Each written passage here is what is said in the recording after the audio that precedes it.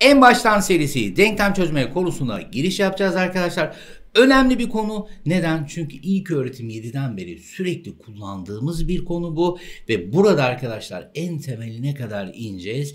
Ve Sendeyiz Hocam öğrencileri TYT için önemli olan bir konunun en temelden öğrenecekler. Ve bu konuyu nerelerde mi kullanıyoruz? AYT'de kullanıyoruz, problemlerde kullanıyoruz. Zaten matematik deyince ilk akla gelen denklem soruları oluyor arkadaşlar. O yüzden sizler de Sendeyiz Hocam diyorsanız hiç beklemeden hızlı bir şekilde başlayalım. Arkadaşlar denklem çözme. Şimdi matematikte birçok konu içinde kullanılan denklem çözme aynı zamanda diğer sayısal dersler için işte fizik için kullanılıyor, kimya için kullanılıyor. Hatta bazı biyoloji konular içerisinde de kullanılıyor. Şimdi denklem çözme kuralını en baştan öğrenelim dedik ya videonun başında. Öncelikle şundan bahsedeceğim. Denklem nedir? Sevgili arkadaşlar, şimdi ben öğrencilerime genellikle şunu soruyorum. Denklem nedir dediğim zaman işte hocam içinde bilinmeyen falan var. Peki diyorum x artı 2 bir denklem midir? Değildir. Çünkü niye? Bir denkliği yoktur arkadaşlar. Bilinmeyen var ama bir denklik yok. Peki biraz daha geliştiriyorum. Diyorum ki arkadaşlar peki bu bir denklem değil. Bilinmeyen yeterli değil. Peki 4 artı 3 eşittir 7. Peki bu bir denklem mi? Şu sorunun cevabı geliyor. Hayır hocam burada bilinmeyen yok. Sevgili arkadaşlar denklem nedir dediğimizin tek bir cevabı var. İçinde eşitlik olan her şeye biz denklem deriz, bu kadar. Hocam olur mu ya? İçinde bilinmeyen yok. Ya boş ver bilinmeyeni gitsin. Bilinmeyen adı da üstünde, bakın birazdan geleceğim. İsimler farklı farklı gelecek. Ben size sadece neyi soruyorum? Denklem nedir diyorum. Sizin de cevabınız şu olacak. İçinde eşitlik olan her ifade denklemdir. 4 artı 3 7'ye denk değil mi? Denk. Peki x artı 2 eşittir 7 dediğimde bu bir denklem oluyor mu olmuyor mu onu inceleyelim şimdi. Şimdi içinde eşitlik var mı? Var. Benim en önemli kuralım bu. Bu bir denklemdir. Peki hocam içinde bilinmeyen de var. İşte adı değişiyor. Bir bilinmeyenli denklem. Hatta biraz daha detaya ineceğiz. Derecelerden bahsedeceğiz. Hemen geçelim. Şimdi denklemlerde amaç nedir? Şimdi bir tane amacınız var. Denklemde içinde bilinmeyenler x, y, z, hatta şunu şöyle çizelim. X, y, z, a, b, c, k, m bir sürü harfler var. Ama en çok kullandığımız x. X neydi? İşte şey anlamına geliyor arkadaşlar. X olarak bilindiriyoruz. Hani bir şey anlatırken ya da bir şeyden bahsederken şey diyoruz ya, o şey vardı ya hani şey, işte o bilinmeyen anlamına geliyor X.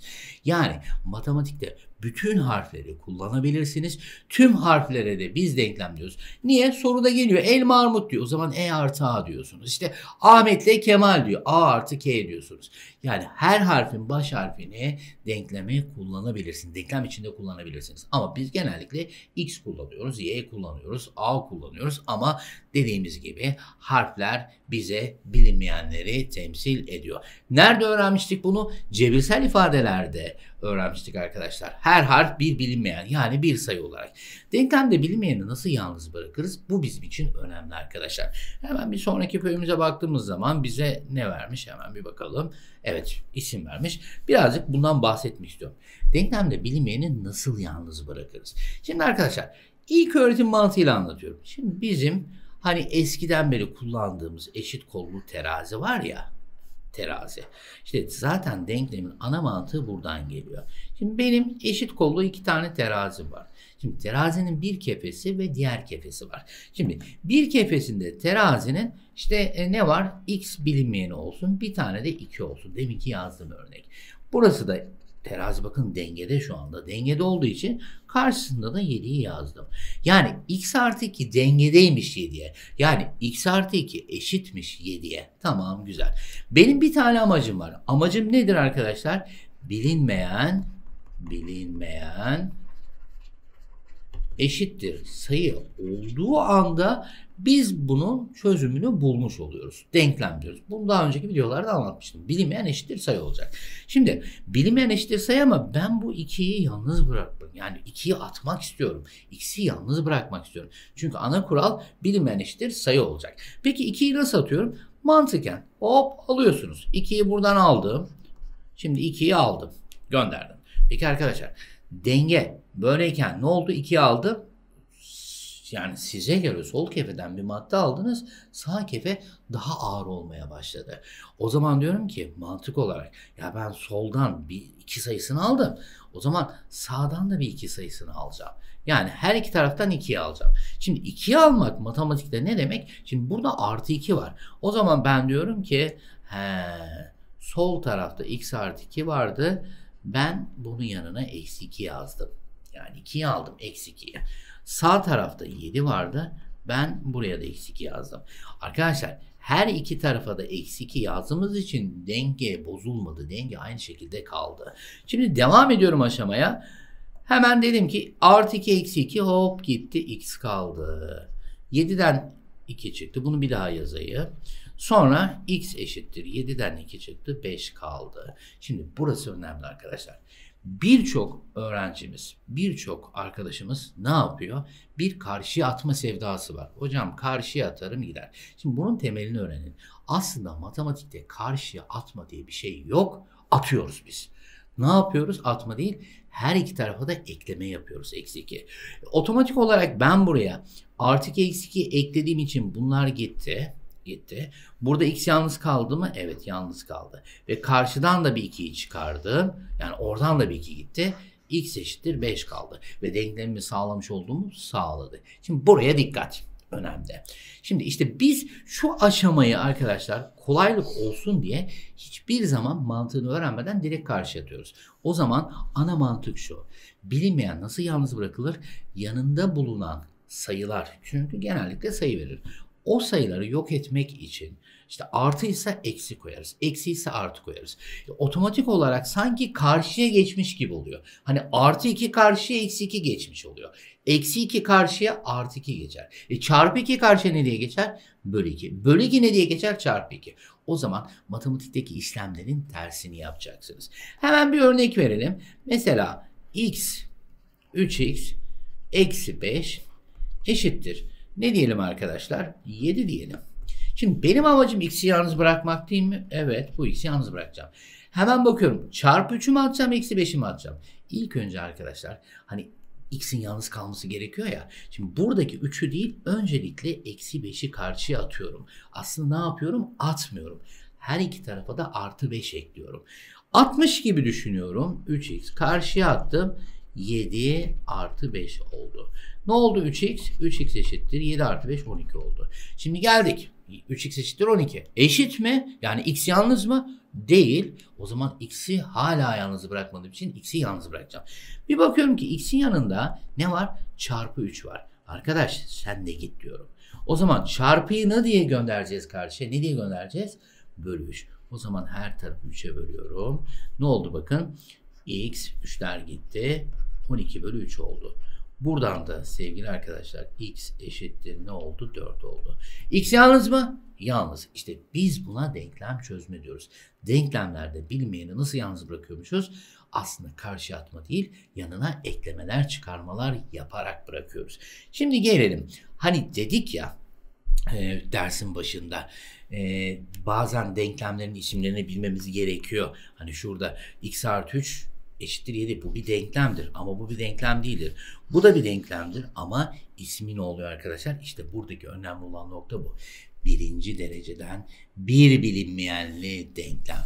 Bakın denklem eşitlik olacak. Bilinmeyen işte x'ler, y'ler, z'ler olacak. Derece işte x'in üstündeki ifadeye biz derece diyoruz arkadaşlar. Çünkü ileride karşımıza ikinci dereceden de çıkacak. Şimdi hemen bir tanıma bakalım. A, B gerçek sayılar A sıfırdan farklı olmak üzere ax artı b eşittir 0 şeklinde yazılan denklemlere birinci dereceden denklem. Hocam bu tanımları ben anlamıyorum. Anlama çok da önemli değil. Tanım olarak bilme zaten. Kuralını bil, mantığını bil. Hemen bakıyorum yazdım. Ax artı b eşittir 0. Şimdi tek tek inceliyoruz. Arkadaşlar eşitlik olduğu için bu bir denklem cepte. Peki bir tane bilinmeyen hocam a ve b bilinmeyen. Buradaki a ve b biz katsayı diyoruz arkadaşlar. Peki neden a 0 olmamalı? Çünkü a 0 olursa ben bilinmeyeni x kabul ettim ya. X otomatikman kaybolur. Kaybolursa o zaman b eşittir 0 diye bir ifade çıkar karşımıza. Bunu da ileride işleyeceğiz. Yani a'nın 0 olmaması gerekiyor. Peki derece dediğimiz yer neresidir dediğim zaman arkadaşlar x'in üstündeki sayıdır. birinci. X üzeri 1 aslında. Hani hatırlayın, x1 cebirsel ifadelerde görmüştük. X kare, x küp. İşte birinci dereceden, ikinci dereceden, üçüncü dereceden. O halde ben dereceyi bir gördüğüm ifadeler ve eşitlik varsa, bilinmeyen varsa işte tanımı bu. Birinci dereceden bir bilinmeyenli denklemler. Peki bu denklemi sağlayan x değerlerine denklemin kökü diyoruz. Önemli arkadaşlar, denklemin kökü. Çünkü sorularda karşımıza kökü şudur diye ifadeler gelecek. Yani bu denklemi sağlayan x'leri biz denklemin kökü diyoruz. Denklemin oluşturduğu kümeye de denklemin çözüm kümesi diyoruz ve ç harfiyle gösterir. İşte ÇK da diyebiliriz buna. Çözüm kümesi, ÇK, çözüm kümesi. Denklemin kökü aynı zamanda denklemi sağlamak zorundadır. Hemen bir bakalım. X artı 2 eşittir 7. Teraziyi hatırlayalım. 2'yi karşıya attım. Hocam karşı atma yoktu. Her tarafa eksi 2 ekledim.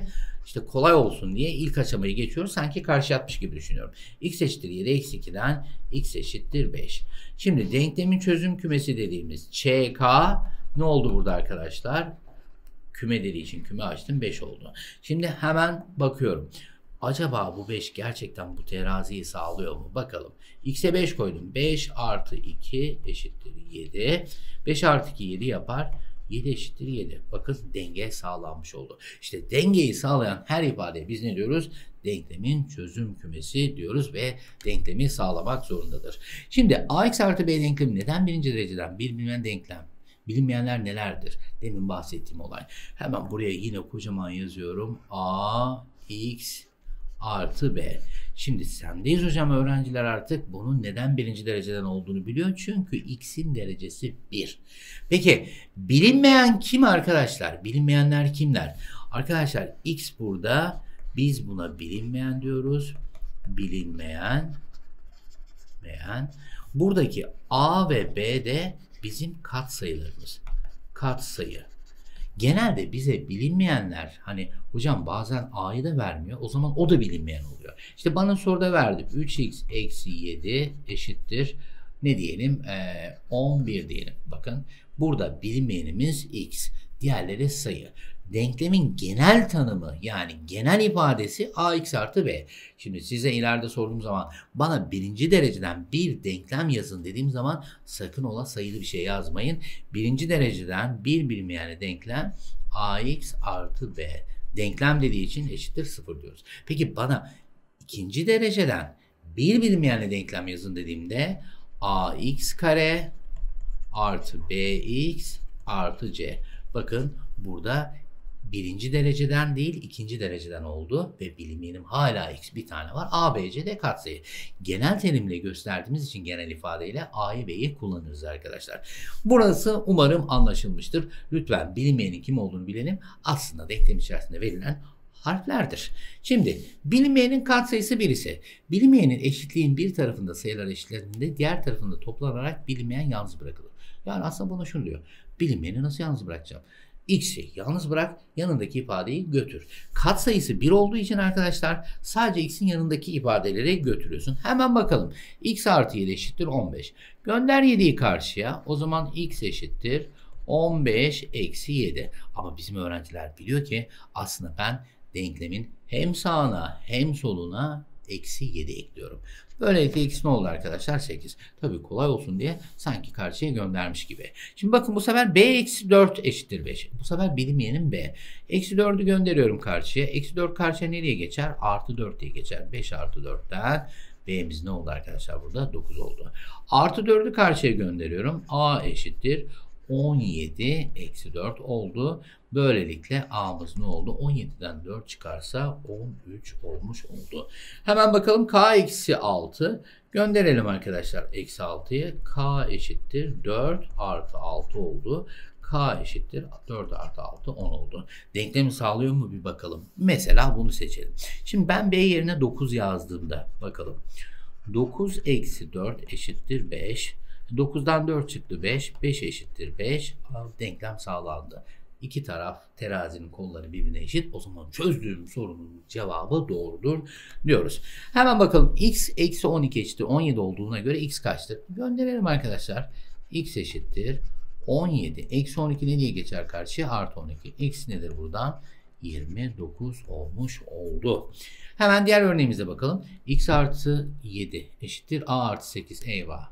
Hocam burada iki tane bilinmeyen var. Ne yapacağız? Şimdi zaten tek bilinmeyen tek denklem için geçerlidir. Yani bir bilinmeyeniniz varsa bir denklem olmak zorundadır. Eğer bilinmeyeniniz iki tane ve bir denklem varsa size başka bilgi veriyor. Bakalım ne bilgisi vermiş. X değişkenine bağlı. İşte değişkenine bağlı dediği sevgili arkadaşlar benim bilinmeyenim X demek istiyor. X değişkenine bağlı denklemin kökü 2 olduğuna göre. Kök. Değişkenim kim? X. O zaman bu kök aslında ne demek? X'in 2 olduğundan bahsediyor. Olduğuna göre A sayısı kaçtır?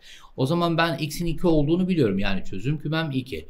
Götürüyorum denklemde X gördüğüm her yere 2 yazıyorum. X var mı? Burada var. O zaman yaz 2. 2 artı 7 eşittir A artı 8. Şimdi terazinin sol kefeye bakın. 2 artı 7 9. Sağ kefeye bakın. A artı 8. Bir tane bilinmeyenim var. O da nedir? A'dır arkadaşlar. Şimdi A'yı yalnız bırakmak için 8'i karşıya atıyorum. 9 eksi 8 artı 8 eksi 8 geçti. Eşittir A. 9'dan 8 çıktı. 1 eşittir A. Peki şu soruyu soruyorum size. Hocam hani biz genelde çözerken bilinmeyenler hep sağda bize göre solda oluyor ya. Şimdi bu tarafa göre solda olacak. Burada sağda ne değişiyor? Arkadaşlar aklınıza şu gelsin. Şimdi teraziyi düşünün. Kilo nereye gelecek? Sağa mı sola mı? Düşünüyorum. Nereye gelecek? Genelde hep buraya kilo koyuyoruz, buraya ürün. Bu bir şart değil arkadaşlar. Diğer tarafa kilo, diğer tarafa ürün koyabiliriz. Yani şunu demek istiyorum. Şimdi benim elime ne geldi bu? 9 eşittir A artı 8 geldi ya. Ben bunu hızlı bir şekilde hiç düşünmeden A artı 8 eşittir 9. Böyle de yazabilirim. Yer değiştiririm. Çünkü öğrenciyiz. Alışmışız biz hep bilinmeyen bu tarafta olsun diye. O zaman karşıya atıyorum. A eşittir 9 eksi 8 oldu. A eşittir 1 olmuş oldu. Aynı cevabı verir. Hemen bakıyoruz. Bilinmeyenin katsayısı birden farklı ise yani bilinmeyenin yanındakini göndereceğim. Bir de x'in başında bir sayı var. Onu da göndereceğim. X'in başındaki sayıyı nasıl gönderiyorduk? Çarpıysa bölü, bölü ise çarpı olarak gönderiyoruz. Bilinmeyenin öndeki katsayı varsa önce bilinmeyen yalnız bırakılır ve öndeki katsayı bölünerek bilinmeyen yalnız bırakılır. Cümle birazcık düşük olmuş. Hemen bakalım. 2x eksi 5 eşittir 11. Öncelikle neyi göndereceğim? Eksi 5'i göndereceğim. 2x gönderdim eksi 5'i. 11 artı 5 oldu arkadaşlar. 2x eşittir 16 oldu. Tane tane yazıyorum. Hocam bunları böyle hızlı cevaplayabilir miyiz? Yapabiliyorsanız yapabilirsiniz. Her tarafı 2'ye böldüm arkadaşlar. 2'ye bölünce bakın x'im ne güzel yalnız kaldı. 16 bölü 2 8 oldu. İsterseniz bir deneyelim bakalım gerçekten sağlıyor mu?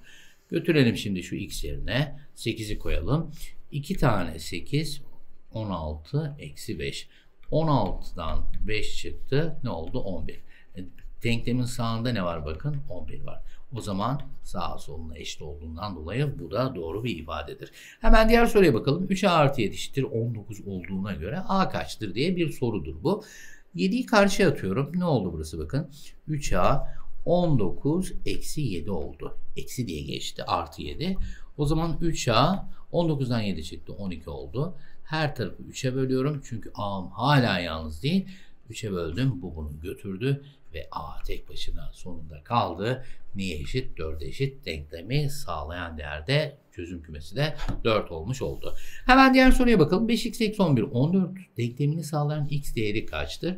O zaman 5x eksi 11'in 14 olduğunu biliyorum. Eksi 11'i karşıya gönderiyorum. Artık biz de alıştık karşıya gönderme demeye.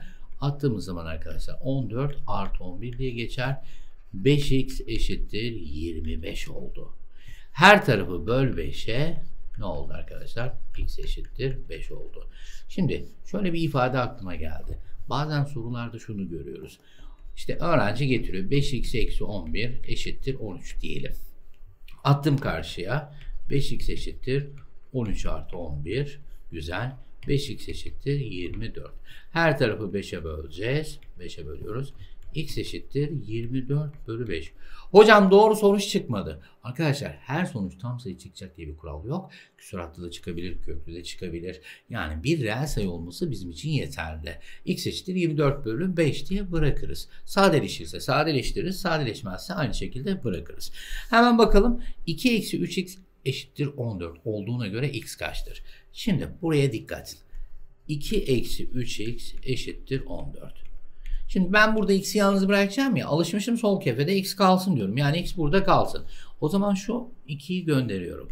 Bu 2 nasıl 2 arkadaşlar? Dikkat edin. Önünde artı var. Artı 2. O zaman devam ediyorum. Eksi 3x. 2'yi gönderdim. 14 artı 2 idi. Karşıya ne diye geçti? Eksi 2 geçti. Burada ne kaldı? Eksi 3x. 14'ten 2 çıktı. 12. Şimdi ne yapıyorum arkadaşlar? Her tarafı eksi 3'e bölüyorum. Çünkü niye? X'in katsayısı eksi 3.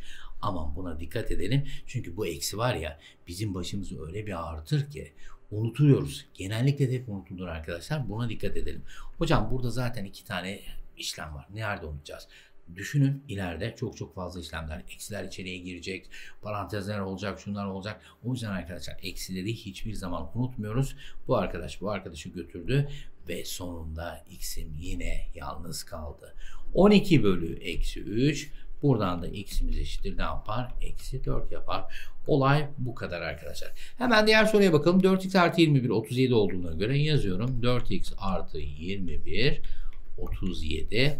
4x eşittir. Karşıya attım. 37 eksi 21. 4x nedir? 37'den 21 çıkarsa 7'den 1 çıktı 6. 3'ten 2 çıktı 1. 16. 4x 16. Her tarafı 4'e bölüyorum. Çünkü x'im hala yalnız değil. X nedir arkadaşlar? 16 bölü 4'ten hop direkt 4 çıkar. Benim de CK çözüm kümesini istiyor. Nedir? 4 diyoruz sevgili arkadaşlar. Şimdi arkadaşlar sendeyiz şimdi. 3x artı 2x artı 11 eşittir 41. Dikkat edin 2 tane vermişim burada. Denklemin çözüm kümesi nedir? Şimdi şu kanalda şu sorular çok gelmeye başladı. Hocam evet bunları çözüyoruz, bunları yapıyoruz ama bunlara benzer örnekler nasıl bulacağız? Sevgili arkadaşlar kitap hazırlığı bitmek üzere. Şu anda son noktalar konuluyor, testler konuluyor. Buradaki pdf'lerin yani buradaki bulunan ders anlatımlarının dışında sizler için ekstradan testler gelecek. Testleri de çok rahat bir şekilde çözeceksiniz. Siz çözdükten sonra tabii yine karekod okutarak çözümlerine de ulaşabilirsiniz. Denklem çözme 1'i yaptık. Hiç beklemeden 2'ye geçiş yapıyoruz. Tekrardan görüşmek üzere.